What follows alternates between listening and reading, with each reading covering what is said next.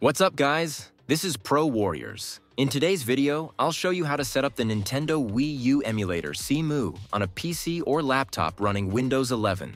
If you're looking to enjoy Nintendo Wii U games on your computer, you're in the right place. We've also made videos on how to play Nintendo Switch games on Android, so be sure to check those out too. This video will be an A to Z tutorial on the CEMU emulator, covering installation, setup, configuration, the best settings, controls, and game installation. We'll even dive into editing graphic packs. Please like, subscribe, and hit the bell to stay updated.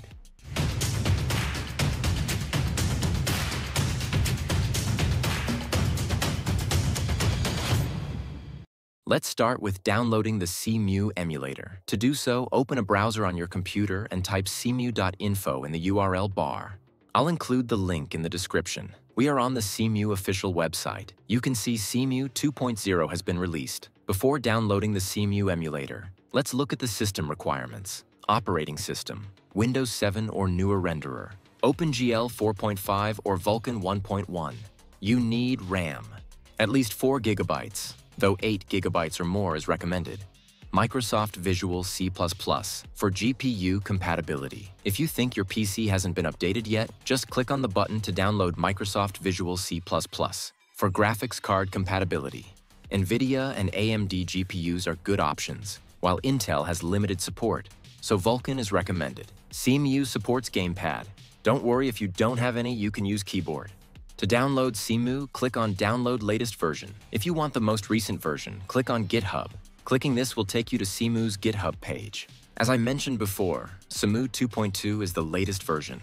Go to the Assets section, where you will find CEMU for macOS, Ubuntu, and Windows. My machine has Windows as the operating system, so I'm going to click on Windows. The file is only 25 megabytes. Once the download finishes, open the file. We need to extract the file because it comes in a zip format. If you don't have an extractor on your PC, you can download 7-zip, a reliable and free zip extractor. Check the description for the link. Once it's done extracting, you'll get a folder containing all your extracted files, and you can delete the zip file. Open the folder and launch the CEMU emulator. When you open CEMU for the first time, we need to set up and configure settings. Here it asks for a game path from where it will take games and show them in the game library. For easy access, create a folder on your HDD or SSD for Nintendo Wii U games. After this, click on Download Community Graphic Packs. In a few seconds, you'll see a screen. Just click on Install Latest Community Graphics Packs, and then click Next. Next, let's configure the input. Here, you'll see controller 1, 2, and 3, which are different profiles for different inputs. Then make a profile. Select Emulated Controller from the list. Under the Controller API option, select your external controller or use your keyboard if you don't have one. Customize the keys as you like. Here you have to put the keys manually. You can try my keys layout. And don't forget to click the Save button. Also, enable Start Games in full screen and automatically check for updates. Now click on the Close button. Our primary CEMU setup is complete. You may notice that the game list is empty. If you use WUA, you don't need any keys. But if you use WUX, you must install keys. To install keys, go to the File option. Then open the CEMU folder and paste the Wii U keys there. So guys, you can see my games are now displayed in the game library.